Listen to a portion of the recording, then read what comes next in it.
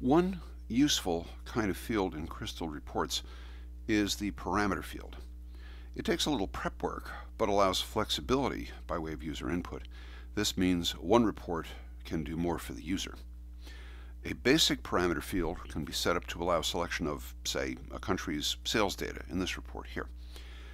We would start by creating the setup for the field. We can right-click Parameter Fields over here in the Field Explorer, click on New, and get into the dialog box.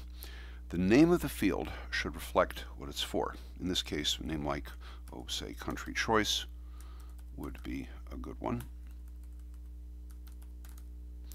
The type of information is string. That would be text. That'll be the names of the countries, so that works for this case.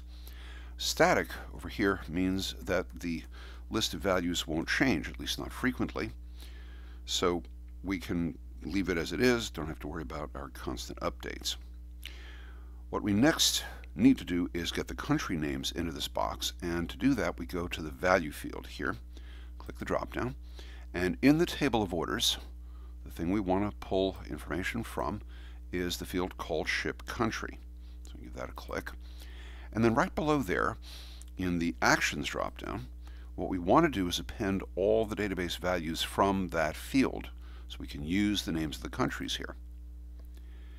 We also need to make one other minor alteration. We need to scroll through the list of value options and change the setup here for allowing custom values. Why? Because we don't want users entering countries that aren't in the data. So we change the drop-down here from true to false. Then we can OK out of this box, and the basic parameter field is ready. In order to wire it into the report, kind of like wiring in a light switch, what we have to do is go up to the Select Expert, bring that up, and add the choice of filter, which is what a parameter field does, at least part of the time, by clicking New and scrolling down through the table of orders, and as before, finding Ship Country, giving it a click, and clicking OK. And then we have to specify that we're not just going to use any old value. I'm going to click the drop down and specify is equal to, and then over here in the other drop down we can see that right off the bat, thank goodness, we have the country choice field that we created. So whichever country we choose is going to be the country whose numbers we see. We can even do the hide formula, show formula, and make sure that the code for the filtering here gets properly updated. And when we OK out of here, we immediately get the Enter Values dialog box asking us to enter our country choice. We'll click the drop down and pick any country we like. We can go to Canada, for example. Click OK, and here we see the data for Canada. Now, if we want to know which country we're looking at the data for, which would of course be helpful, we can go back to Design View, and we can actually go up here to our title, double click or otherwise get in there, and type a little bit of extra text, order shipped for, another space, and then drag the country choice field right into the appropriate spot in our title. If we then go back to the preview, we can see here's the name of the country. If we want to refresh and try a different country, click the refresh button, as we might imagine.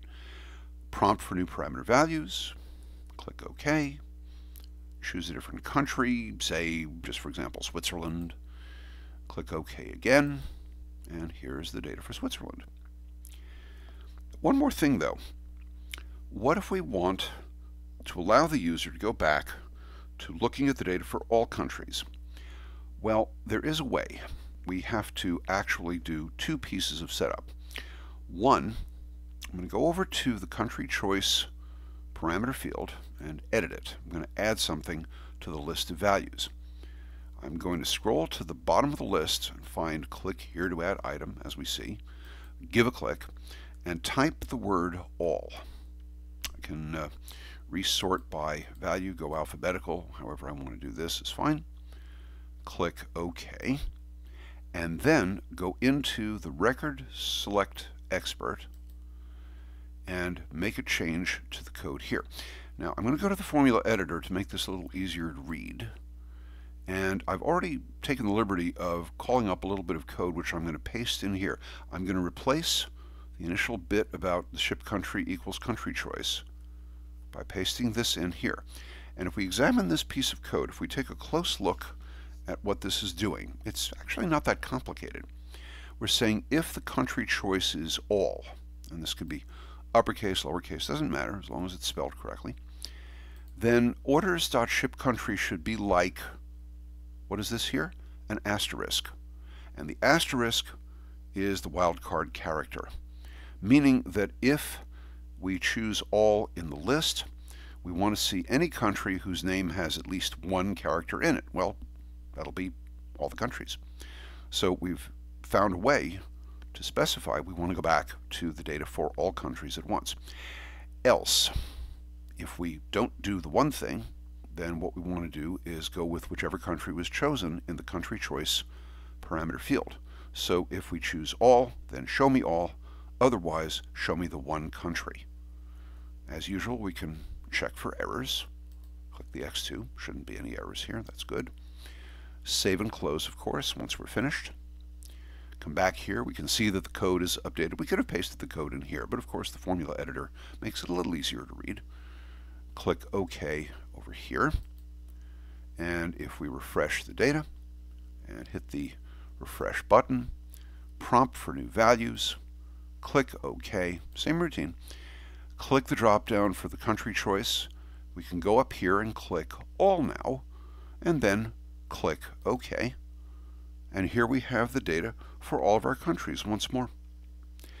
This change means that the user gets a slightly more consistent way of selecting a result, which means the parameter field makes using the report easier as well as more flexible.